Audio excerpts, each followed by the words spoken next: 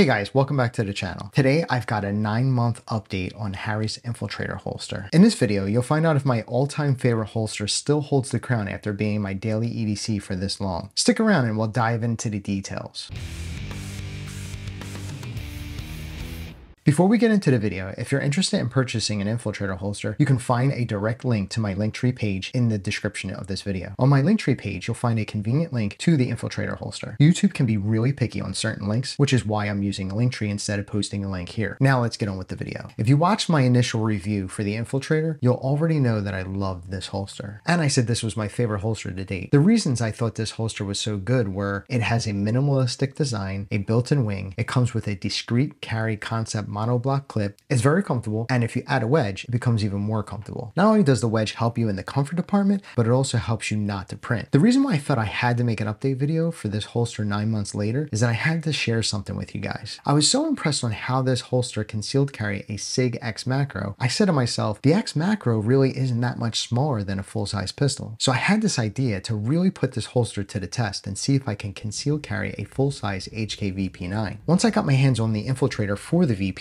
I was blown away again. I tried it on and you couldn't tell I had a full-size pistol on me wearing a fitted t-shirt. And not only that, it was comfortable too. Now don't get me wrong, concealed carrying an X macro is more comfortable because it's smaller and weighs less than a full-size pistol. But this holster makes it way easier to conceal carry a full-size pistol without printing. Throughout the 2 months that I've been using this holster with my VP9, I seamlessly integrated it into my daily routine. Whether I'm taking a long drive, reaching down to grab something from the floor, or just simply doing my everyday tasks, I've encountered no issues. This holster excels in providing all-day comfort and preventing printing. One of the other outstanding features of this holster is its design when it comes to drawing your firearm. I can get a solid grip without the risk of banging my knuckles against my belt. It's a small detail, but it does make a world of difference in those longer dry fire sessions. There's also a delicate balance when it comes to holster retention. You don't want it too loose or too tight, and this holster strikes that balance perfectly straight out of the box. So to wrap things up here, after 9 months of using the Infiltrator to conceal carry a SIG X macro and 2 months carrying the full-size HK VP9, I can confidently say that the Infiltrator still holds the title as my favorite holster to date. Whether you want to carry a micro or a full-size pistol, the Infiltrator holster can get the job done with ease. Whether this is your first holster or you're looking for a new one, I totally recommend giving the Infiltrator holster a try. I think it's a game changer in terms of comfort, functionality, and overall performance. If you thought the video was helpful, please give it a thumbs up. If you have a question, put it in the comments and I'll get back to you as soon as I can. Also, if you're in the market for CCW insurance, check out Right to Bear. Link is in the description below. Use coupon code UBR10 to get 10% off your entire order. And if you haven't already, please subscribe and tell a friend about the channel. Every subscriber helps the channel grow. Thanks for watching, and I'll see you in the next one.